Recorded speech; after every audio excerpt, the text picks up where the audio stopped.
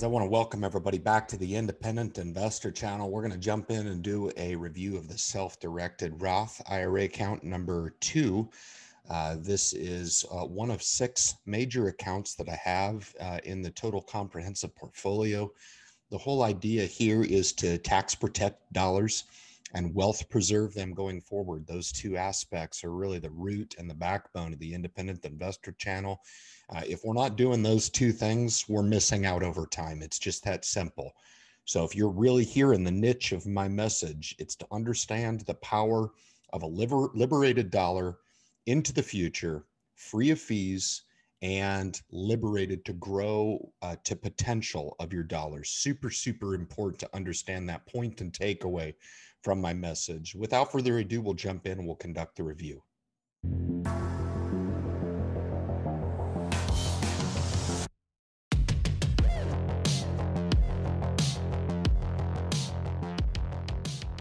I'd like to welcome everybody into the Roth IRA number 2. This is going to be to chronicle the holdings in my account. This is the one that I've had, just going on about 15 or 16 years now anyway. And, it's evolved over time. A lot of trading action in here, a lot of investing action, a lot of the everything of the above in this. It's really evolved over time. There's no doubt a few cornerstones in here that I insist upon owning just straight through. Johnson & Johnson sticks out on the list here, but we're owning a big position here in Apple computers on the top end to take up some technology space. Next on the list is AbbVie in the healthcare space.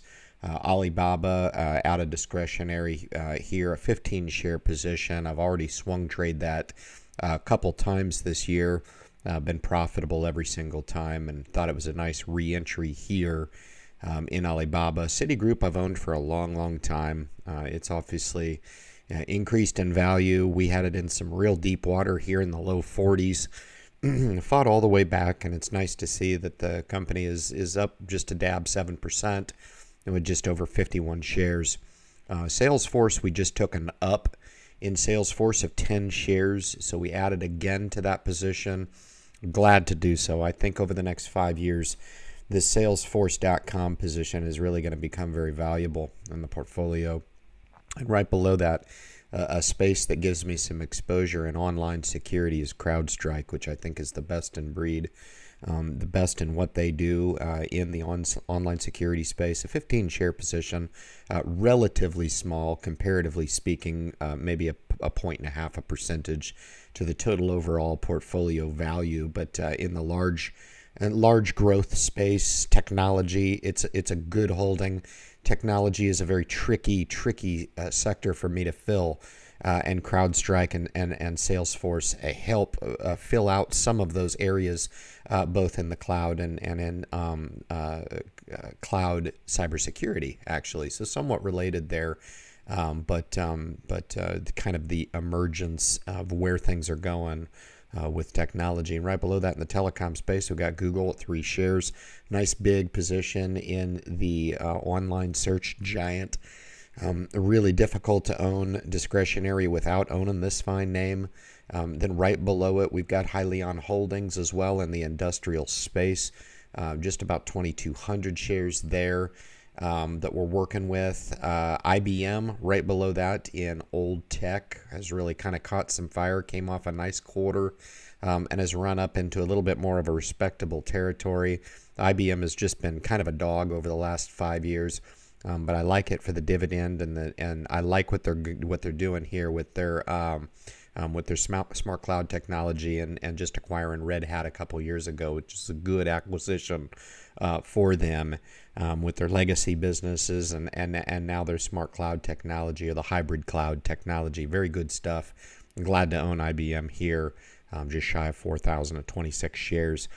Social Capital, we need to get that through SPAC merger. We'll convert those warrants over, and we'll hold 400 shares here in this portfolio and own them in both Roths. Obviously, those are the 2 spec positions. Obviously, bullish on both. Getting punished in the short term, but hopefully medium to the long term is really going to pay off long.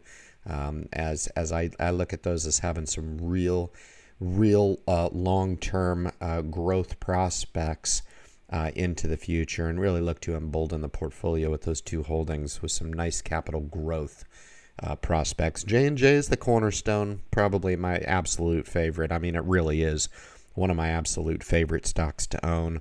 Almost a $10,000 bill. We've upped that position 20 more shares. Easy justification to take up the lion's share of the healthcare sector. It is my largest of the healthcare holdings. J&J couldn't ask for a better performance. A company dividend payer at 3%. Fantastic. We'll continue to own this, and it's one that I look at, I monitor, but I don't mess with it. If I was going to do anything with Johnson & Johnson, I would just continue to add to it going forward. Kimberly-Clark came off a tough one. It's been up and down, but nonetheless, very, very happy to own Kimberly-Clark. We monitored it for many, many years, insisted upon owning Procter & Gamble exclusively, but we've split those two since then, and to get myself some staples exposure, Kimberly-Clark and right below it, Coca-Cola, right? So they complement each other. Pepsi and Coke, Kimberly-Clark and Procter & Gamble. I own all four. I don't discriminate between them. They're all great companies in their own right, and might as well just own them all. McDonald's in the discretionary space has just done well. Came off a really just an on-fire quarter, just shy of 5,000, just over 20 shares. Rather large position, second largest holding in discretionary for me, right behind Amazon. So this is a big one. Up 17%. We're good with McDonald's. We'll just continue to own it. It's one of those top 10 companies, Dow component, that I think you can just buy and own forever. We're good to go. Merck, another Dow component here. Healthcare's come off. This is one of the names that I've been rather disappointed on. From a value proposition, it's undervalued.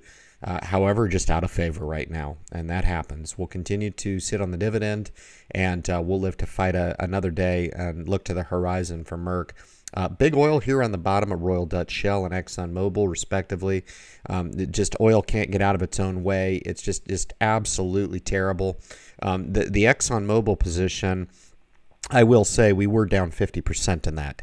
So to be down 15% right now, and to have that ExxonMobil position looking at a $6,500 bill just speaks on how persistent I've been, how patient I've been, and how bullish I am on the big oil companies, especially Chevron, Royal Dutch, and Exxon. I have the biggest positions in these.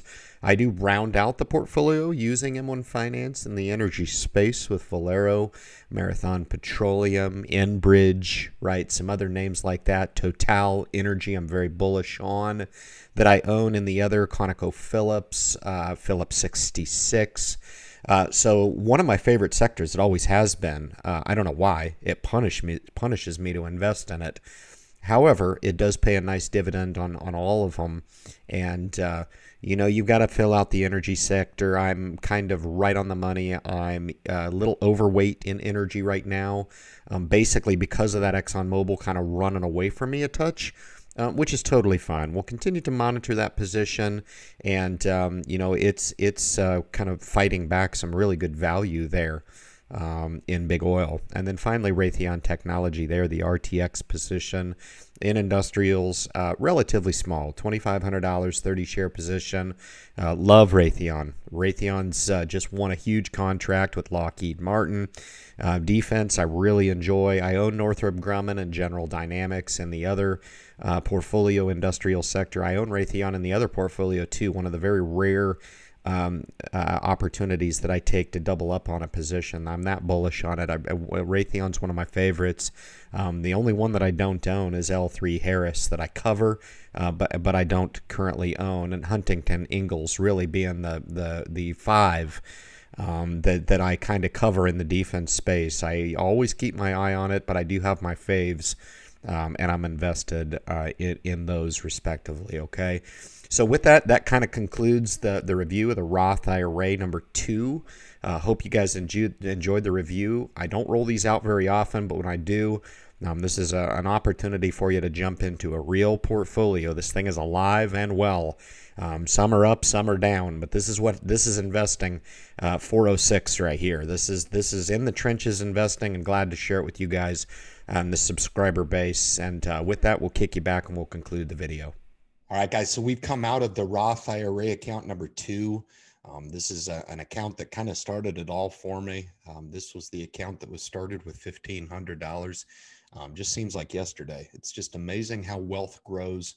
It's amazing how if you mentally put yourself on a plan, how you can get there. You really can. A lot of this is mental, and you know, it just takes that little bit of motivation to start, and hopefully we can provide that little spark for you. And sometimes that's what people need, is just a little bit of inspiration to say, you know what, if this guy can do it, I can do it too. And you absolutely can. So if you appreciate the motivational angle to my message, and to make sure and subscribe to the channel and leave your comments at the bottom, share the message with anybody out there that's looking for some introductory information on the stock market, what it means to be a self-directed investor, what it means to be an empowered investor. Bring them on the channel. We'd be glad to have them. We're building a community of self-directed investors, and all is welcome. It's great. The initiative is very, very positive, and your success is really indicative of the channel's success. So appreciate you guys tuning into the message.